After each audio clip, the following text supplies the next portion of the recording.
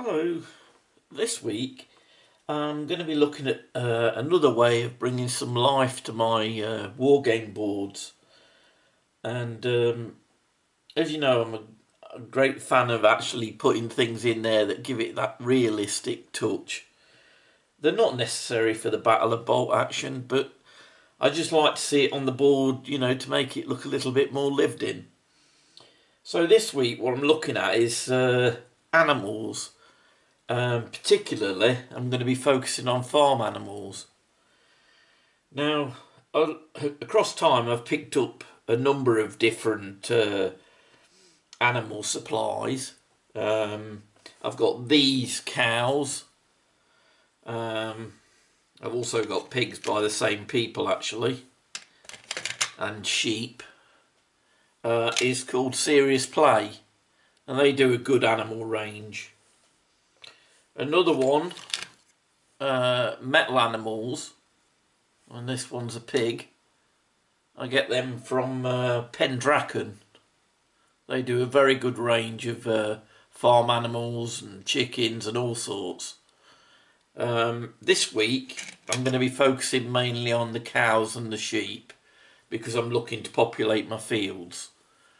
So I'm going to build a few of these up, including these ones. Which you're probably familiar with from Warlord. So I'm going to put these together because they're in two or three pieces, and then I'll bring you back. So what I've done now is I've put together the Warlord animals, which were in 2 or 3 parts, and I've stuck them all onto here using double-sided tape. And what I'm going to do is I'm going to give them a primer of this Citadel Wraith bone. Now, the other thing to note is I've got these 5 metal sheep from Pendraken. Well, they've actually got like a solid base on them, and they don't fall over. So I'm not actually going to base those. I'm just going to paint up the base that they stand on, and that'll be good enough, and I can just put them where I want them. All of these other ones from Serious Play and Warlord, what I'm going to do with the sheep is I've got the little 25mm discs that you put the soldiers on, and what I've done is I've used this card that's got flock on it. Now I picked this up from a local model shop, and basically what it was a bit that was, obviously most of it had been used, and it'd been put in a box of all sorts. So I've got bits of trees, bits of bush, the odd bit of flock, a bit of a roll of this, obviously from somebody doing a train layout. But what I've thought is I'm going to use this. So what I've done is I've cut out the discs to match the discs that we put the soldiers on, and I've cut a round circle of this on and stuck it to each one, and then I'm just clamping it while it dries. Now that's great for the sheep, but if you look at all these cows, they're too big, and I didn't really want to go to the trouble of putting them on any other type base. But there's another idea that I've had, and I've been doing this for a while, and I didn't really know what I'd end up using them for, but this seems like the ideal little project. Now what it is, on the army paint spray cans, if you're familiar with them, they have an identity disc on the top, which is separate. It's connected to the lid. And basically, it's in whatever colour is in the can. And what I've been doing is, whenever my tins have been empty, I've been pulling these off before I've thrown the can away. Sorry about that, the battery ran out on the camera. Yeah, so I've been taking these lids off of the army paint, lids. I'll show you with this one. You see on this one, because it's varnish, it's got a clear one. And all you do is you bend the lid, get your fingers under it, and it pops out like that. And basically what I'm doing is I just cut off the little piece that goes through that held it on the lid. And the same, I'm cutting a disc of the green paper to the same shape and sticking that on. And I'm going to use these paint indicator things from the lids to mount these cows. So it's worked out quite well, and they're ideal for the job. I've already done a few of them, and I've clamped them up while they're dry.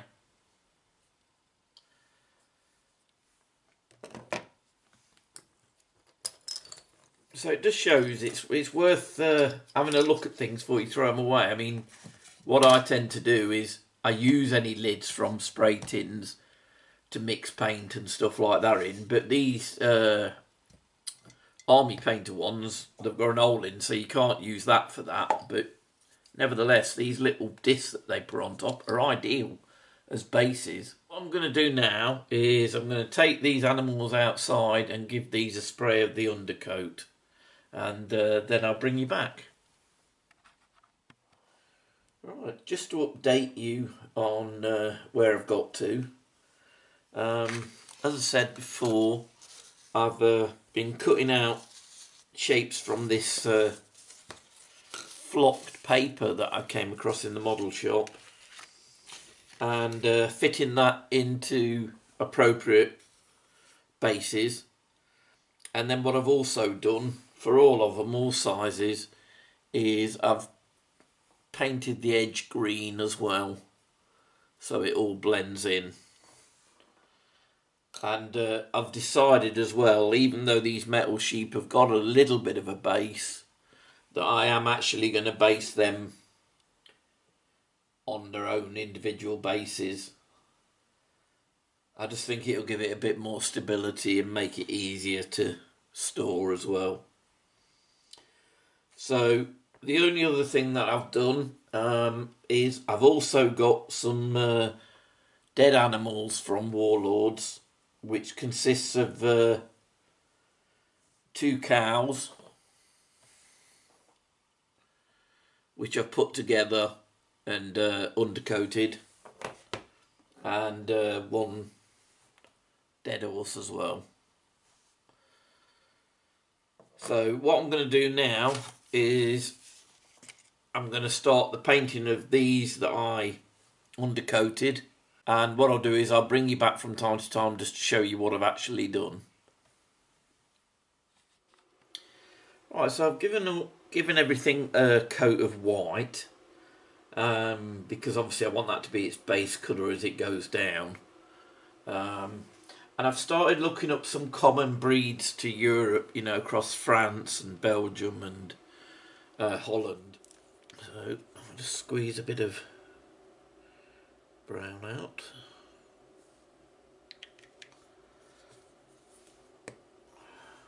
I have got some pure red, so I'll just put a small drip of that into it and see how that mixes.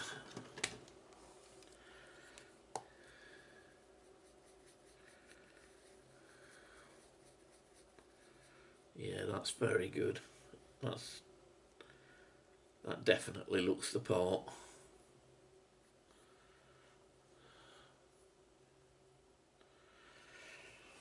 Right. Close in a little bit on it if I can, so you can see what I'm doing.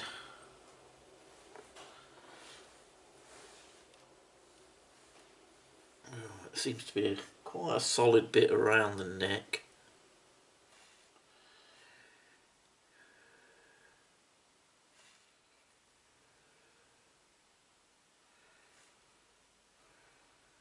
A bit around the back as well.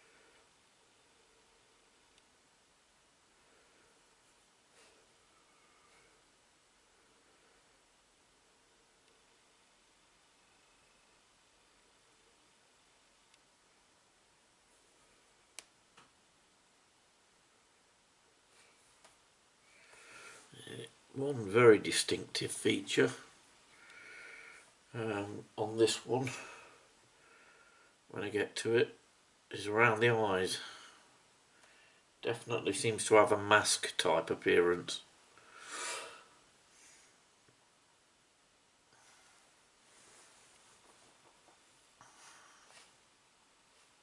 Sorry, I keep drifting off the camera.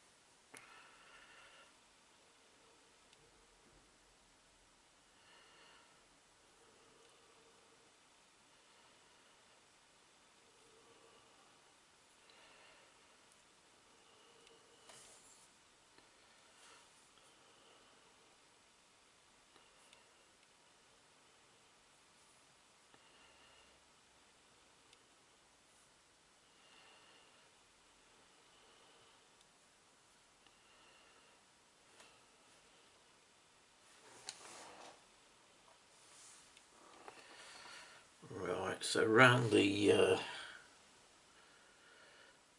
nose area, it seems pretty dark. Patch up.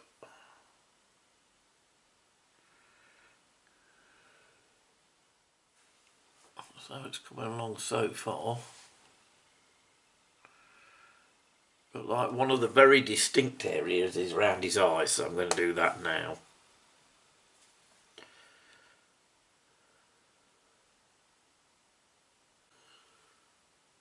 Sorry, I've drifted off again.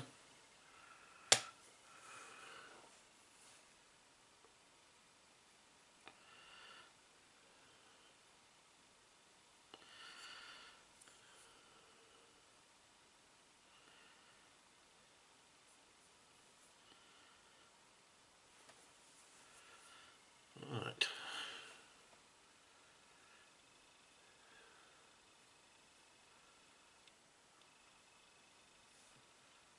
Just do a little bit more on this rear end, and then what I'm going to do is I'm going to leave any of the pink bits until the brown's dried. So the skin tone parts around the udders and things is going to be left for now, and I'll just go on to do more of this. Right, I'll bring you back in a bit. Right, so I've done 4 of the cows in that style, and now what I'm going to look at is the other common breed across France and Belgium and Holland. I can't remember what the name of it is now, but I just wanted to get the colours right. Didn't want to paint them black and white like ours and then find they weren't so common there. So I don't. Do the rivet counters count cows as well? I don't know, but looking at some of the airs that I've seen rivet counters mocking, maybe cows do enter it. Right. So that's that one. Oops.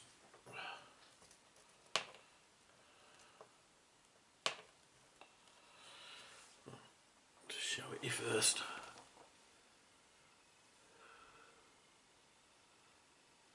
So that's where I've gone for on that one.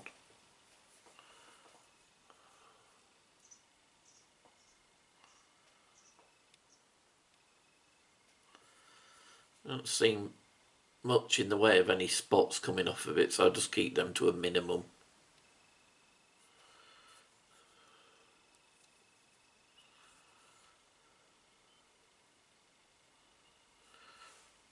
there we go.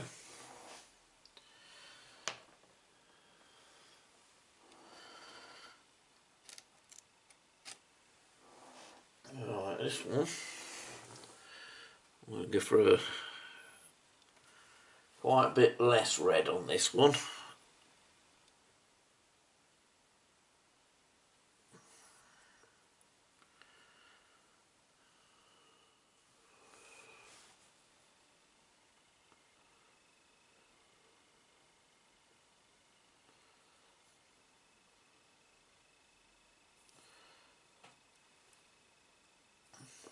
A little bit on the backs of the legs again.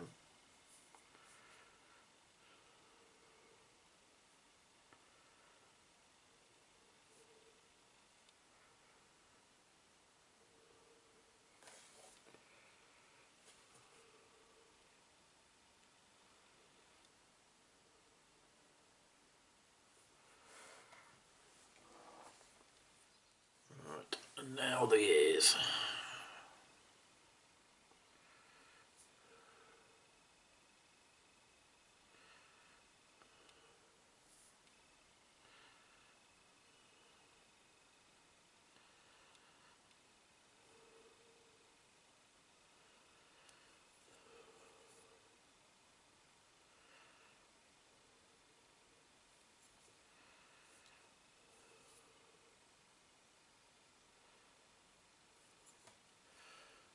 I think I'm going to leave that one.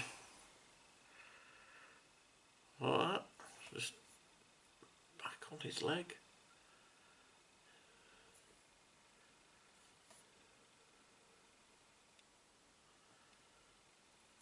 I'll do.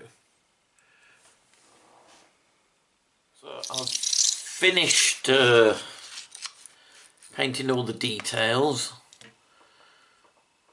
You know, all the eyes and the feet and everything else on all my sheep and everything now. And I've given some of these a very, very soft brown wash. Because again, it matched sheep style that was quite common in Europe. And then obviously I painted up the two donkeys at the end as well. And then the other ones, I finished all the cows and the horse.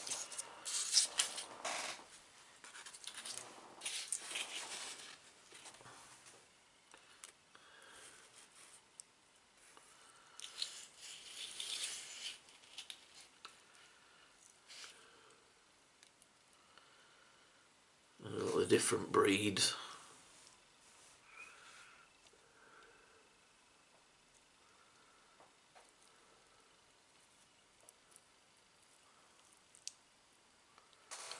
So what I'm doing now is I'm just allowing them to dry. And in the meanwhile, all my bases have dried. So as soon as these are soon as they're done, I'll be giving them a coat of matte varnish, just to protect it, stop any of the paint rubbing off. And then, as I say, I'll be mounting them up on the various sizes of discs that I've got.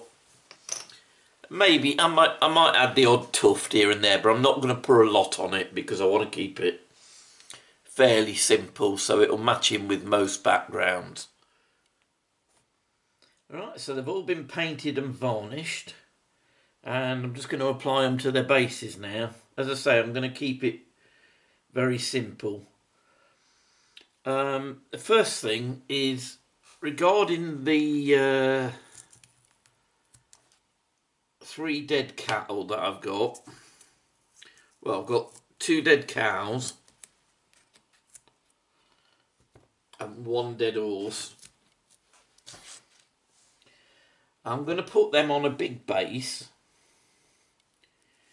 because potentially, I know it's unlikely, but potentially they could act as cover.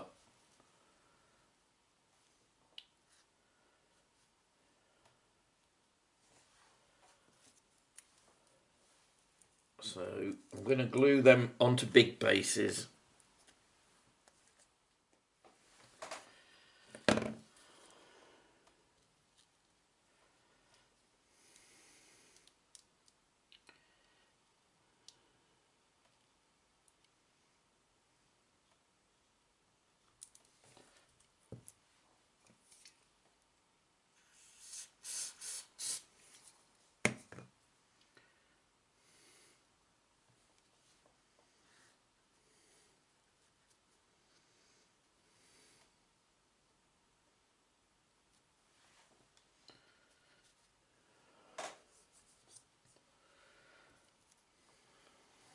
next one.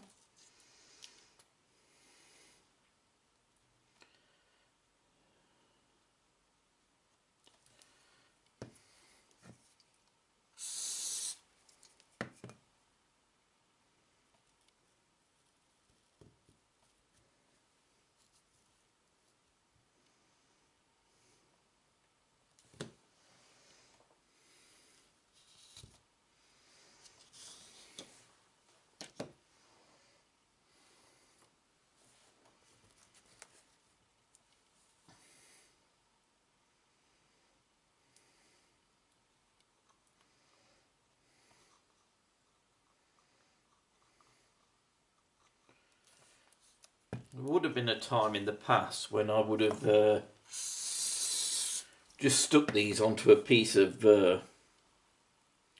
scatter terrain. But I think the beauty of going with it the way I have done, on their own bases, is that I'll be able to put them where I want them. And, as I always say, with my biggest issue is, having somewhere to put all my terrain. So the more I can condense it, the better. So having these like this, rather than stuck to a piece of terrain, means the terrain will pack away flatter, and I can put these in a multitude of positions. So, right, what I'll do is I'll crack on and get the rest of these done, and then I'll bring you back and I'll add some tufts. I'm going to stick a little tuft on this one. Like I say, I'm not going to overdo it. I might not even put one on all of them, but just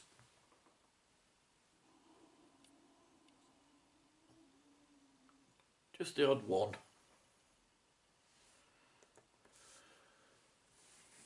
It's mainly going to be the cows, I think, that I put it on with, because the sheep take up quite a lot of room on their base anyway, so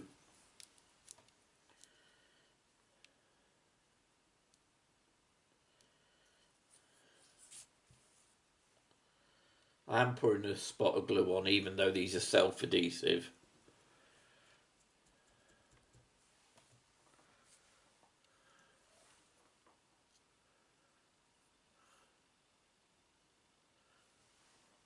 That's that one.